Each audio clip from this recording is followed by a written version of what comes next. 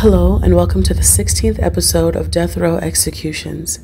Today's story is on Teresa Wilson Bean Lewis, who was executed in 2010 and was the first woman in the state of Virginia to be executed by lethal injection and the second woman to ever be executed in Virginia, with the first one happening all the way back in 1912. Teresa Lewis was born on April 26, 1969, to a poor textile mill working set of parents. As a young child, she didn't get into any type of trouble and even sang in her church choir. In her teens, she ended up meeting a boy at her church, and the two had a daughter together by the name of Christy Lynn Bean. Teresa was only 15 years old when she gave birth to Christy, and being that both families were involved in the church, they felt that the two marrying would be the best option, so Teresa married her first husband when she was just 16 years old. Unfortunately, Teresa struggled academically and the load was too much for her, so she ended up dropping out of high school and eventually got a divorce from her husband. Soon after the divorce, Teresa turned to alcohol and painkillers, but was still somehow able to raise and have custody of her daughter. Most likely due to the alcohol and drug abuse, Teresa could not keep a job, and up until the age of 30, she had over 20 odd jobs that she was not able to keep.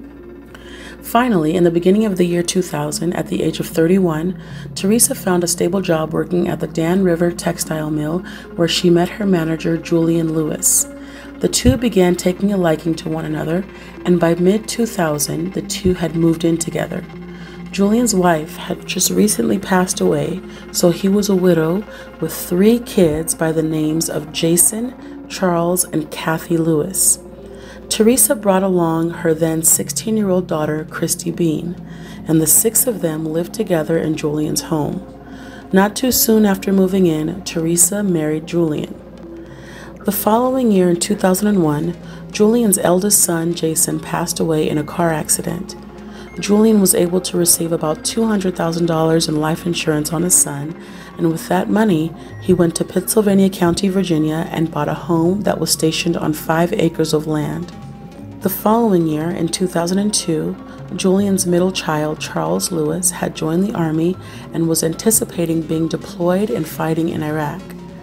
In preparation for the possible dangers, Charles decided to get a life insurance policy for $250,000 and designated his father, Julian, as primary beneficiary and his stepmother, Teresa Lewis, as the second beneficiary. A few months later, Teresa Lewis began to devise her master plan.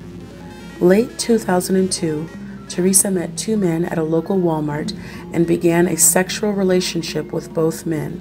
One man was 21-year-old Matthew Jesse Schallenberger, whom she eventually fell in love with, and the second man was 19-year-old Rodney Lamont Fuller. On October 23, 2002, Teresa gave Matthew and Rodney over $1,000 along with sexual favors in order for them to purchase guns and ammo that would be used to kill her husband Julian and her stepson Charles, who had actually just come home weeks earlier to visit from his Army training in Maryland. Her plan was to collect the life insurance money on Charles, and in order to do that, she also needed the primary beneficiary to be gone. Matthew and Rodney attempted to kill Julian while driving in the community, but were unsuccessful. Just a week later after the first attempt, on October 20th, 2002, Teresa's second plan came into fruition. Late in the evening, when it was time for everybody to go to sleep, Charles went to his room and fell asleep. Julian and Teresa prayed and then laid down in the bed next to each other.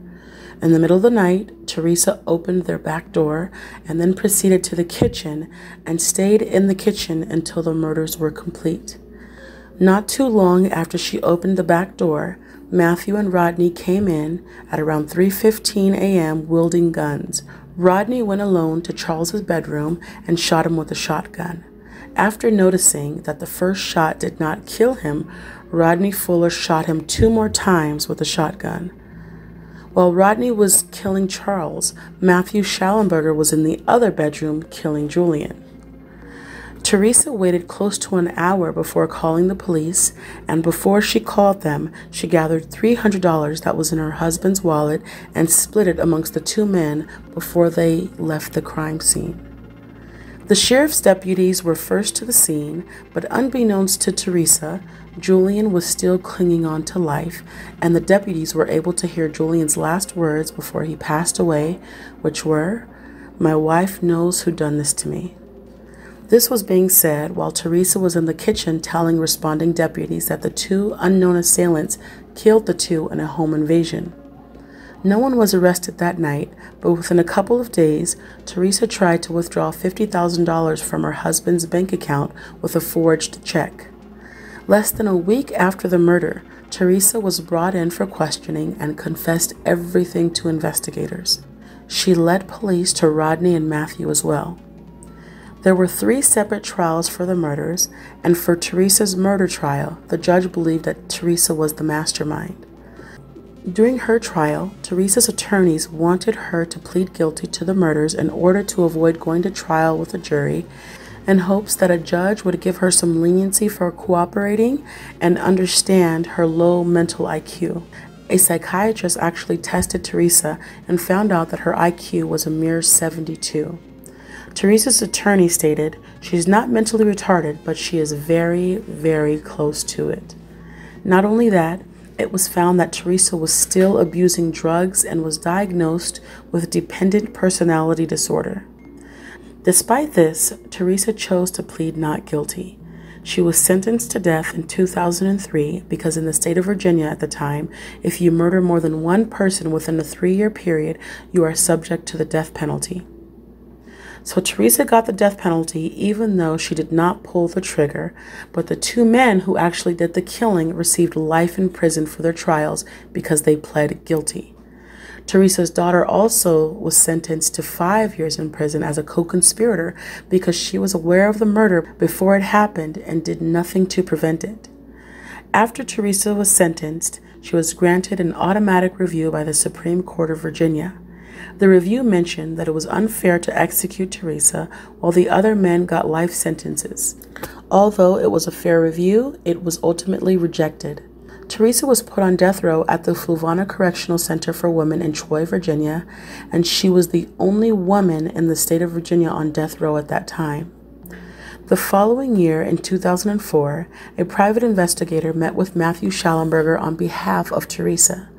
The investigator transcribed what was being said, and Matthew is quoted saying, "Teresa was in love with me. She was very eager to please me. She was also not very smart." Matthew ended up tearing off the bottom of the transcribed affidavit with his signature on it and ate the paper. He said, "What will happen," and a couple of years later, in 2006, Matthew committed suicide in his cell. As for the other murderer, Rodney Fuller, he went on record saying that he believed Matthew Schallenberger was the one in charge and not Teresa. They found out later that Matthew had an IQ of 113. While on death row, Teresa amassed many followers and supporters who ended up sending over 7,000 appeals for a more lenient sentence to Governor Bob McDonnell. Teresa also was quoted pleading to the governor, "I just want the governor to know that I am so sorry, deeply from my heart, and if I could take it back, I would in a minute.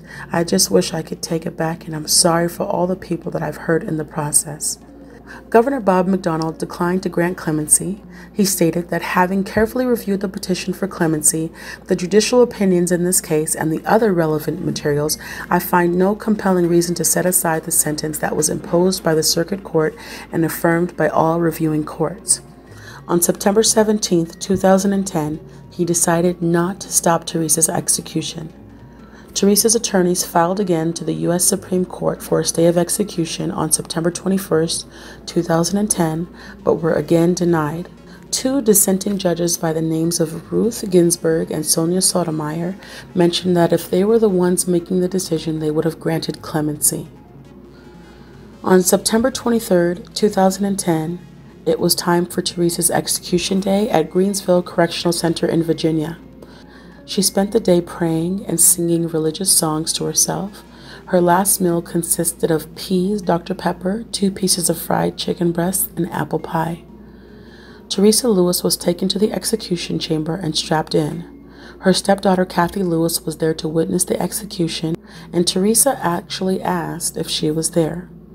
Knowing she was, her last words were, I just want Kathy to know that I love you and I am very sorry. Teresa was then injected with the lethal injection concoction, and her official time of death was at 9:00 p.m. Thank you for taking the time to listen and watch this video. If you are still here, I would like to pose a few questions for you guys to discuss in the comments below. Question 1. Who do you feel was the mastermind of this double murder? Question number 2.